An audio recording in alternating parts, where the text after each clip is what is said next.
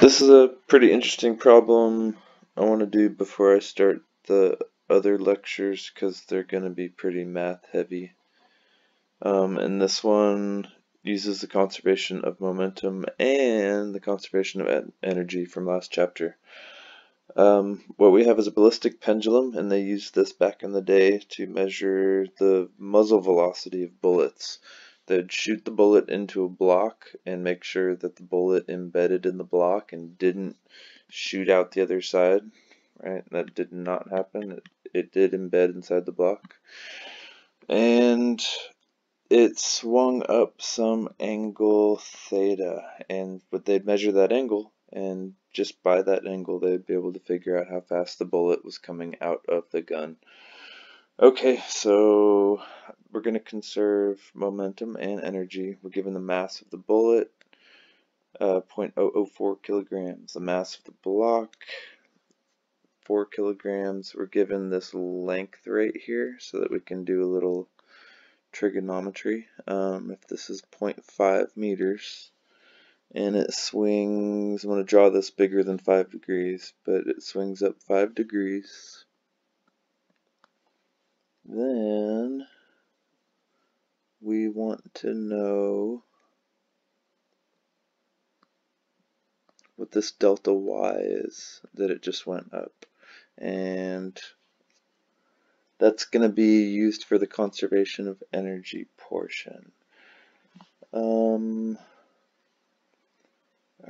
so that makes this 85 degrees. That's a right triangle. And if we SOHCAHTOA this, I get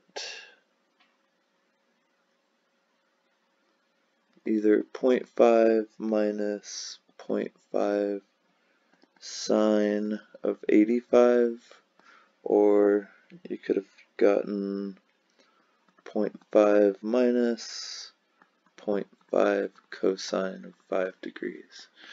Same thing. I'm gonna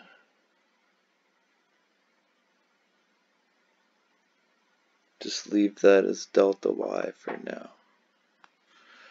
And you can calculate that to be about 0.0019 meters. So it's not very much. That's why I drew the triangle quite a bit bigger. So what we need to do is look at the fact that we have an impact here and the two things are moving off together. That says to me that we should do the mass of the bullet times the velocity of the bullet, and this is all in the x direction, so we can leave off some vector signs for now. The mass of the bullet times the velocity of the bullet plus the mass of the block times the velocity of the block. And they're going to move off together, so let's just call that some final velocity, and then the mass of the bullet plus the mass of the block. Well, this thing is just hanging there initially, so its momentum is 0. And we can solve this for the final velocity, which the whole system moves off together at. And that would be the mass of the bullet times the velocity of the bullet. We don't know this still, but this all divided by the mass of the bullet plus the mass of the block. Alright, let's call that equation number 1. Let's also conserve energy.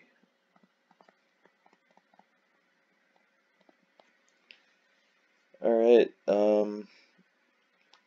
we're going to look at this right after the impact, and that's when this final velocity is relative, right? And that final velocity, if we looked at the kinetic energy, would be the mass of the block plus the mass, the mass of the bullet plus the mass of the block, all squared. And that's all going to turn into the gravitational potential, which is the mass of the bullet plus the mass of the block, because it's embedded in the system, times gravity times this delta y right there.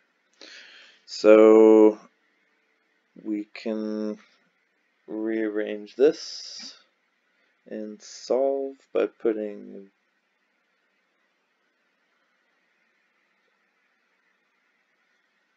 getting rid of common terms. We can say that the velocity final is equal to the square root of 2g delta y. And we know what that final velocity is.